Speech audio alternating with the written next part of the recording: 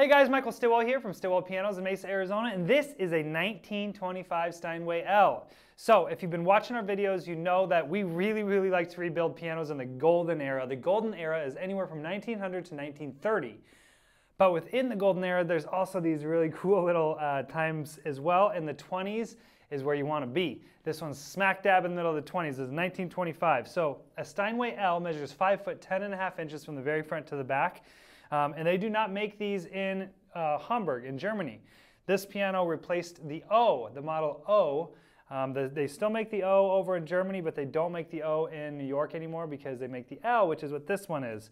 So these pianos sell really fast for us. They're kind of like the flagship Steinway that can fit in everybody's house, and we love getting them in, and getting a 1925 is even more awesome. So when we got this piano in, we refinished the cabinet entirely, stripped it and refinished it, and did a satin black lacquer finish, hand rubbed. We also stripped and refinished the plate. We shimmed the soundboard, we repaired the bridges, and we put a new pin block in the piano. We restrung the piano with all brand new strings, and we did all new damper felts. We refinished the damper heads, and we polished all the brass. As you can see, we re-nickel plated the back duplex as well. But let me pull the action and show you what we got going on the inside. Okay, now that I got the action out of the piano, I can show you what we got going on in here. So as you can see, all of this is new. This is all Renner Blue Point hammers. We did all new Renner hammer shanks and flanges, including all new Renner whippings, and we replaced the back checks as well.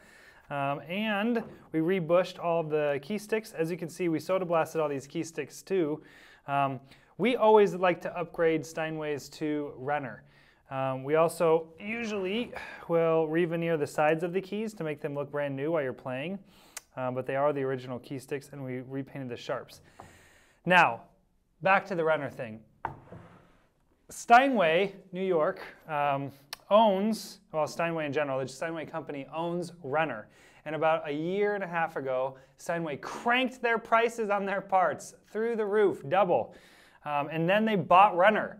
So a lot of technicians went out and started grabbing as many Steinway replacement parts as they possibly could, because they knew, hey, if they doubled the prices on the Steinway parts and now they bought Renner, they're probably going to do that with Renner too. They have not yet. But we just got word from Renner. Luckily for us, Renner USA is just down the road. They're in Scottsdale, Arizona, and we know them really well, so we get all our parts from them, which is where we got all of these parts for this particular action. But they just told us that they're a year out, almost a year out, I guess. They're all the way out till January 2022 on Steinway parts for rebuilds, which really sucks. So I don't know what we're gonna do, but luckily we have a ton of Steinway in the floor right now, and most of our Steinways are done. Also, we pre-order a lot of our parts, so we're good, we're okay for now, but we're gonna kind of be seeing this lack of parts and materials to rebuild these Steinways. And this one is already done, and it is all Renner. We always like upgrading to Renner. It gives our players a lot more power and a lot more of that kind of Steinway sound that they want, that they don't really get in old beat-up Steinway parts. So I'm going to put this action back in. We'll have Sarah play it for you guys, but if you have any questions about this particular piano or any other piano on our website, always feel free to shoot me an email at michael@stillwellpianos.com. Thanks for watching, guys.